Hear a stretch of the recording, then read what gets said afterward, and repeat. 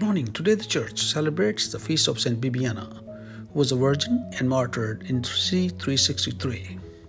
A Roman native, Bibiana, the daughter of zealous Christian parents, Saint Flavian and Dephrosia, who were martyred for their faith.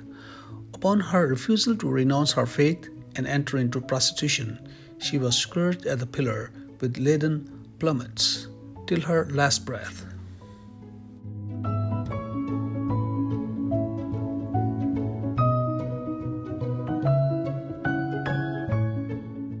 The first reading from the book of Isaiah, chapter 25, verses 6 to 10.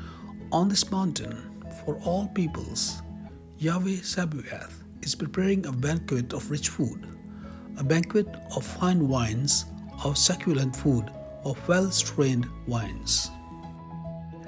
Today's Gospel, Matthew chapter 15, verses 29 to 37.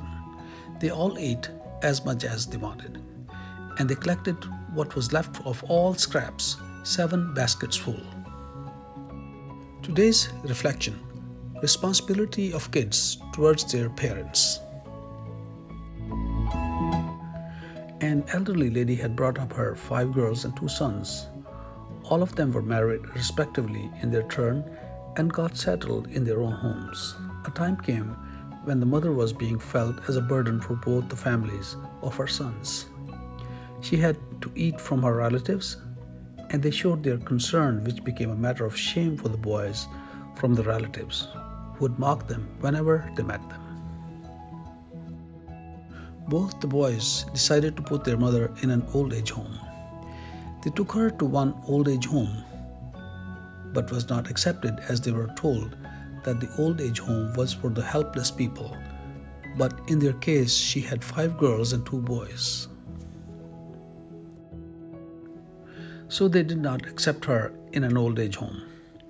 When the youngest girl came to know about the plan of her brothers, she took her mother to her house and looked after her for her last 3 years in the world. Are our own parents burden to us, or the blessing from God? God bless you. And please do not forget to subscribe, share, and like our channel. Thank you.